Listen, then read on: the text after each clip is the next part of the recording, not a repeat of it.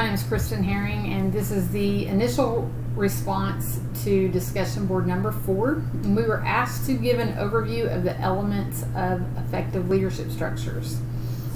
So creating a leadership structure that the principal has in place where there's a team that helps to implement a shared vision is needed. There are 3 components that I found in successful leadership structures. So first, the staff should all be placed on teams that correlate to the intent of the school vision. For example, in our schools, as we move to career academies, every teacher will be assigned to 2 different groups. One will be based on subject area to analyze data together and move students to achievement. And one will be a mix of the 4 core teachers and pathway teachers and a mix of elective teachers so that they can discuss how they can reach the school vision as well. The second component is identifying the purpose of the team and agreeing on roles and responsibilities of each team member. This is important for 2 reasons. One, it lets everyone know that there's a time, or that their time is valuable, and it's so that every member is important to the team and it shows them that they are valuable. When members can't relate to a purpose, they tend to quit participating, and one person ends up doing most of the work, which probably everyone has seen. So you want to make sure that the purpose of the group is established, everyone has a role in the group, and it's good to even shift those roles throughout the year so that everyone feels like they are very important. Time agendas are important with established norms in place, just keeping everyone on task so the time's not wasted. And that is the last factor, setting the time that everyone will meet. Ensuring that that team always meets, whether or not one person is absent or the principal can't come, the meeting's still important and it always happens. The administrator should not take the lead in the meeting because it should occur with or without the administrator present.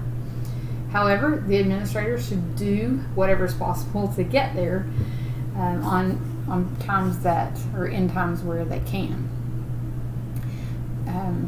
I've seen this time protected, and I've been a part of schools where it was not protected.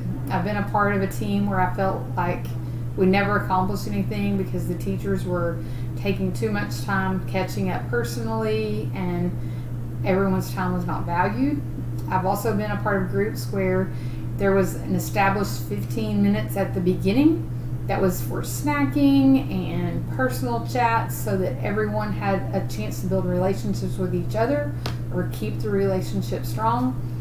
And then once the actual meeting began, the time was protected and we focused on what we were there for. Typically in buildings that I've worked, a few teachers did all of the work. I've dreamed of a time where everyone was a part of a team and there were some expectations and accountability in place, and I can see a huge positive impact that that would have on student achievement. During the 21-22 school year, because of COVID and having to teach virtually and in person, we had the opportunity to dismiss students at 1 o'clock, and we were all able to meet and discuss data and create our 30-day plans and talk about how we were going to move students. Well, that was during the school day, and it was just a part of what was required, and there was accountability things in place. Well, since then, you know, we meet either before school, during our prep, or after school, and those are times that teachers want to use for, you know, getting ready for school and getting ready for class. And so sometimes they don't have a great attitude about having to meet during that time. It's definitely not as well as they did when we were out on Wednesdays. So it would be nice if there was some built-in place like that, although, you know, our district asked for that to continue and it was not approved. I like the idea of having a leadership team that the principal is involved in, and the leaders meet with the other teams to work together to analyze data and collect input on the school vision.